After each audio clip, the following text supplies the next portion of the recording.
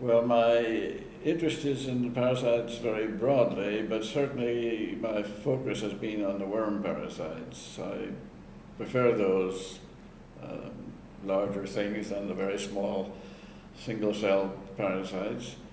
And more specifically, my interest is in chemotherapy of parasitic diseases. And I've been interested in other aspects in the basic biology and immunology a little bit, but vast majority of my work has been on drugs and new drug development for parasitic infections, and particularly worm infections.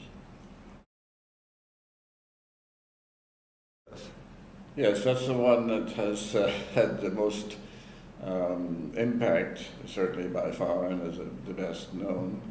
And it's a thing that's linked with me more than other stuff, but I've done other stuff that I have found equally or more satisfying scientifically, such as working on the cryopreservation of worms so that you can have frozen larval stages of various strains of various species, which saves an enormous amount of cost and labor in maintaining those organisms.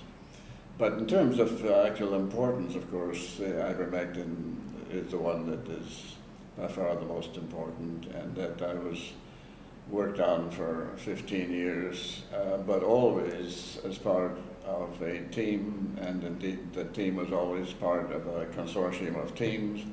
So it's very much a shared contribution.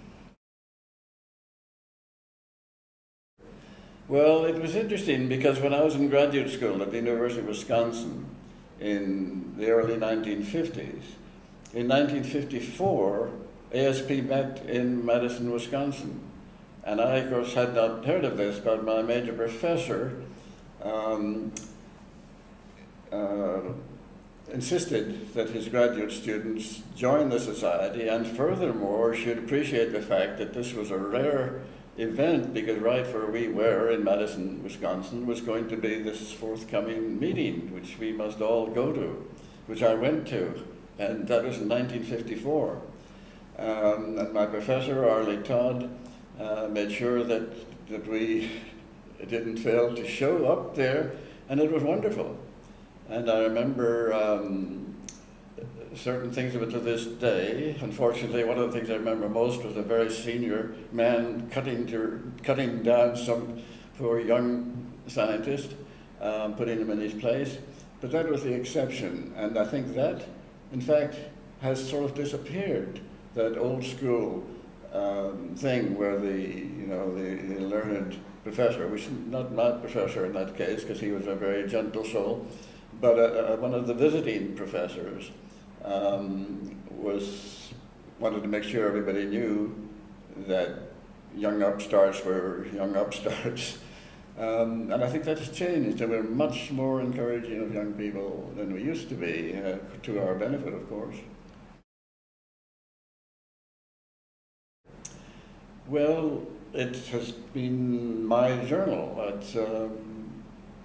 There's no question about it. That's where I published, and at an early age was invited to review papers, and I was invited to be on the editorial board about 1970, and then I went to Australia, and the editor at that time, since everything was shipped by mail overseas, said, we'll take you off the editorial board until you come back a couple of years later.